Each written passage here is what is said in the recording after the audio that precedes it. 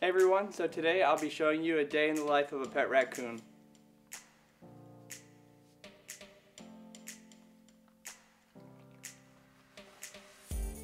I typically like to start off the day by walking Tito because it allows him to stretch his legs and burn off some excess energy after being in his cage all night. He doesn't really like the walks though, but raccoons tend to struggle with obesity in captivity, so I think it's pretty important for him to get out each day and be able to go walk around the block. That's one way to help keep things balanced and make sure that he's living a healthy lifestyle.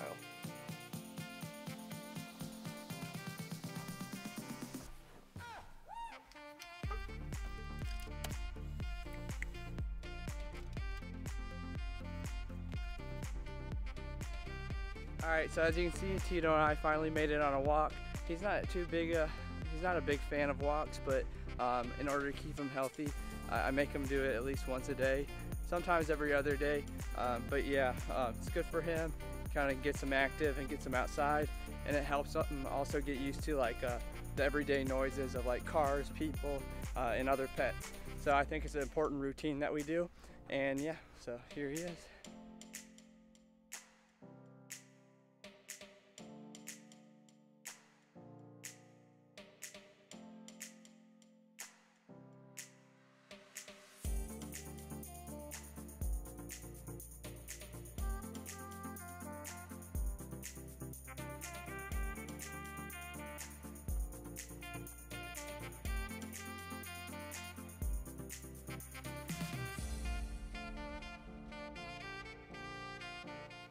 So typically after we get done walking, I spend the next 20 or so minutes teaching Tito and reinforcing old tricks. And I do this because after his walk, he's typically a lot more calm during the than he will be throughout the day. When he's more calm, he does less exploring around the room. He stays focused for significantly longer, and so that's important when doing the training session. Hold it, hold it, hold it, hold it. Oh, hold it. Hold it. Good boy. Good boy. Sit. Hold it.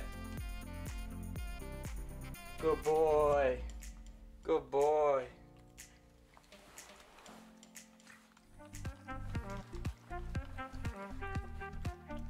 Sit. Sit. Hold it. Good boy, good boy.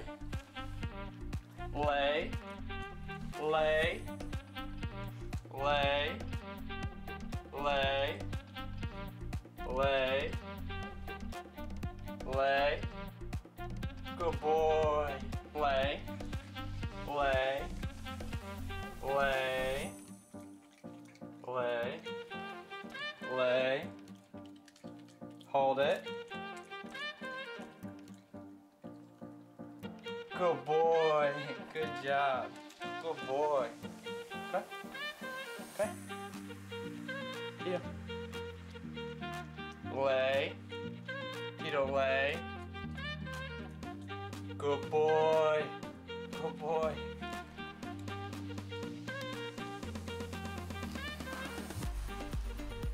Tito, lay. Lay. Up, lay. Lay. Good boy. Good boy.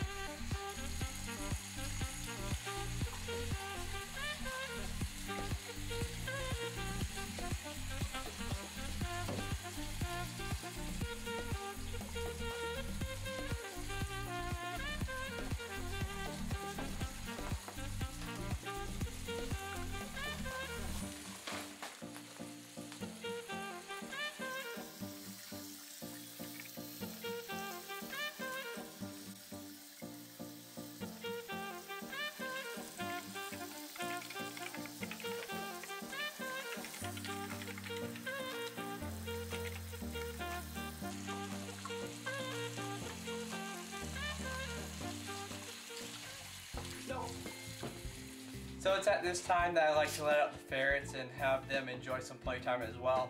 And I like to do this after Tito's training session because it helps me gauge how much energy Tito has. If he has too much energy, I typically keep Tito in his cage just because I don't want him pouncing on the ferrets. And so if he's playing too rough, then it's not a good situation for the ferrets. And I want them to have some good quality playtime without being stressed that Tito might squish them or play too rough with them. So I always keep my eye on the situation and monitor it closely to make sure that everybody's getting along well, no one's having a bad time. And so yeah, when it needs to, put Tito up, let the ferrets out. And it's important for them to get just as much time outside as Tito does. So some of the things I put into place are crates like this because the ferrets can easily get in and out of them, but Tito can't. So if they need a place to hide, they just run into things like this all around the room, and then Tito can't get at them, and then they get to come out when they want to. So yeah.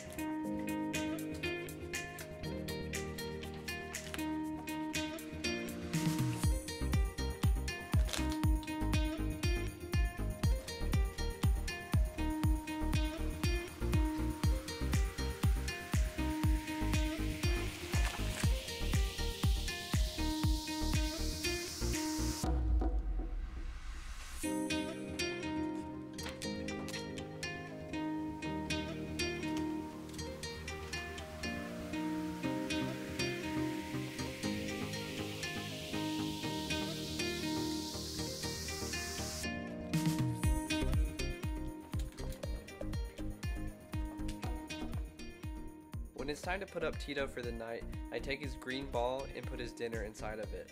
As you can see here, I'm putting in some pecans to help demonstrate how he goes about getting his food out of it. When it is his bedtime, I'll fill it with his actual dinner for that night, and then I'll place it somewhere in his cage. This will help simulate his natural foraging behavior and help provide him with some extra enrichment.